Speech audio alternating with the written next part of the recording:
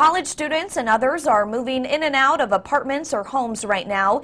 This time of year, there really are a lot of people looking for new or used furniture or even to get rid of furniture, and that's where Furniture Amnesty comes into play. KSNT News reporter James Ryan is live in Manhattan right now to explain how this unique holiday in the Little Apple helps clear up waste.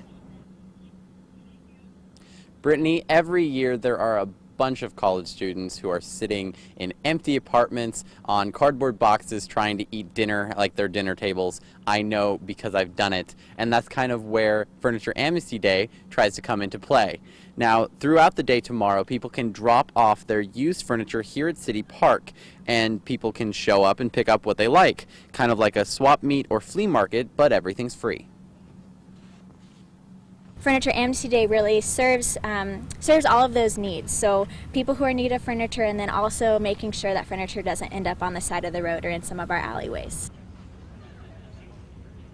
Starting at 8 tomorrow morning, you can come here and get signed up for a time slot between 11 and 4, where you can come and check out the furniture. And after 4, people are free to come and take what they please. And along with solving some of the public health concerns, it also deals with waste. A lot of times, people, college students will go to a big department store and get kind of the same cheap furniture because, you can only afford so much that people get every year. And a lot of times that can end up in landfills or, as they were saying, on the side of alleyways or the side of roads. So instead of going down and you spending the money, maybe come down here and see what you can get for free that's just as good.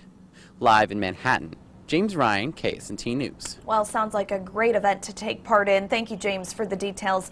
Now, if you cannot make it, though, to City Park to donate, or you can't move some of the items by yourself, the city will come by to pick up your donations. You just have to sign up on the Manhattan City website by 5 p.m. today.